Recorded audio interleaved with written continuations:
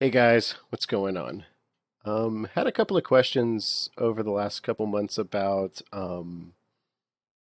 requests on how to get Emulation Station up and running, how to enable certain things, how to get specific emulators working.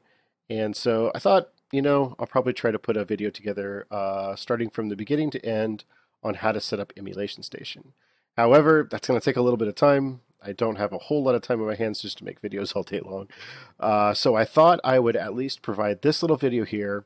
That's kind of like a direct um, overview of like a recent question that I got asked about how to get Wii and PlayStation 2 games working with Emulation Station.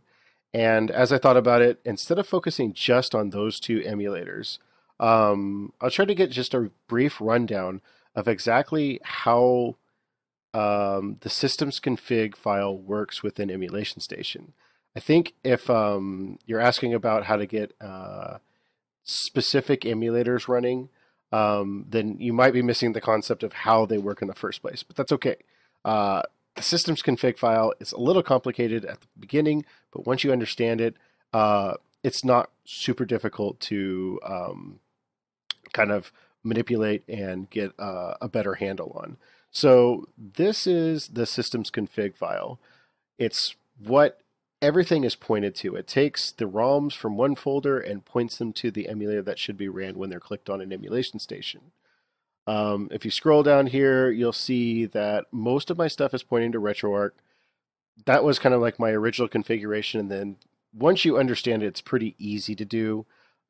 This one is already configured for me. I'm literally standing on the shoulders almost of somebody else. I did not make all of this myself. However, if you see here, this is for GameCube, and I'm not pointing to RetroArch because RetroArch will not play Wii or GameCube games. Dolphin does. That emulator is a fantastic emulator. In fact, they just came out with an update not too long ago, fixing all kinds of bugs and making the library of available ROMs to play even larger, which is freaking awesome. So just remember that Emulation Station doesn't actually play any games. It has no idea. It doesn't do anything like that. It's just an archiving system. And in fact, it doesn't even have any ROMs. All it is just a front end that points to a folder with ROMs and then pairs those ROMs with emulators, uh, programs, systems that exist on the computer itself. So what I would suggest doing is if you're having a hard time getting emulation stations set up, but you have the basics kind of running and everything, go online and download any emulator you want to. For example, you can do Dolphin. Um, Download your ROMs, rip your games, whatever you want to in the quote unquote legal way, and get those in a folder and kind of get everything set up ahead of time. So you'll see for me, my path for my ROMs is my E drive slash ROMs slash GC for GameCube. Then what I've done is I've placed the Dolphin emulator once I've got it working, which isn't too hard. You pretty much just install it and mess with a couple of configurations to get your controller working or whatever. I've dumped that into the systems folder in Emulation Station. So this may look extremely different from yours. Don't be freaked out by that. I have a ton of extra files in here. So don't try to match apples for apples with what I've got here and go, oh, no wonder his works and mine doesn't. He's got extra files. These are all junk. This is just for demonstration purposes. But you should always have a systems folder within Emulation Station. Double click on that and you will see outside of RetroArch, which is a conglomeration of different types of, emulators that can play a wide variety of games, I've got a bunch of other stuff in here for PlayStation 2, for Dreamcast, arcade. I have this for extra stuff, and then even Dolphin. Hey. So you'll notice that my drive F is not matching my drive E. Once again, this is all like kind of thrown together and stuff like that. We'll just imagine that my 4 terabyte drive is drive E for demonstration purposes. Dolphin is in here, it runs. Here is dolphin.exe. So we'll come back over here, and basically what you want to do is you want to make sure that the dot emulation station system dolphin exe all matches your path that it exists in. That's very simple. If I've lost you there, you might need a little bit of learning in just basic Windows and stuff like that. So, but no hard feelings or anything. Once that matches, you're pretty much good to go. You'll want to keep this quotes %rom underscore raw command. You'll notice that all of them exist within there, all the same. Same thing with these. Dolphin, just for a little bit of extra information, in order for it to start the way it's supposed to within Emulation Station, it needs this -E. If you've been banging your head against a brick wall like I did, where you keep clicking on the ROM and the game doesn't start within Dolphin and you don't know what's happening, the second that you add this in, and I had someone ask me earlier in a comment about a different video, and I gave it to him, and it worked, is the -E. Some of them need these little, extra attributes or whatever based on how the emulator was created. This isn't something that's specific to Emulation Station. It's not something that's specific to ROMs. It's however the emulator was built.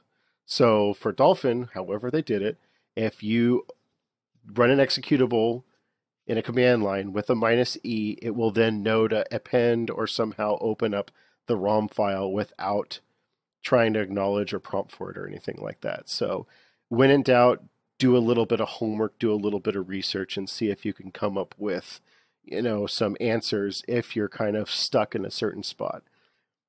But for the most part, that's all there is to it. Stick your ROMs in a folder, make sure the paths match, populate it. If they populate an Emulation Station, your step one is done. You're good to go. Then go ahead and make sure that the path is pointing to the right emulator. Click the enter button or A on your controller or whatever.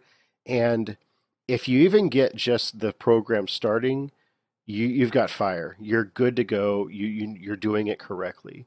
If for some reason the emulator isn't continuing, to start the game and get into the game and let you play the game, then it's just a method of debugging and finding out what's going on with it and stuff like that. Dolphin is pretty easy and self-explanatory. It just needs this -E at the end to open up and start working. I think PlayStation 2, like PSSX2, doesn't even need an extra attribute at the end.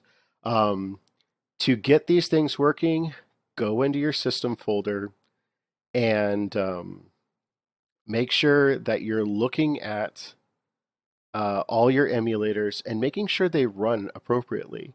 You should be able to double click on the exe folder, the executable file, like Dolphin, and start playing it without Emulation Station even in the mix. If you can do that, then you're good. If you can't, then there's your other problem, is you're dealing with a corrupted emulator, you didn't install it right, it's looking for something that you can't find, etc., etc., etc. So I understand this is a really fast crash course in this, but I hope that this kind of provides a little bit of extra information about how this interfaces with Emulation Station.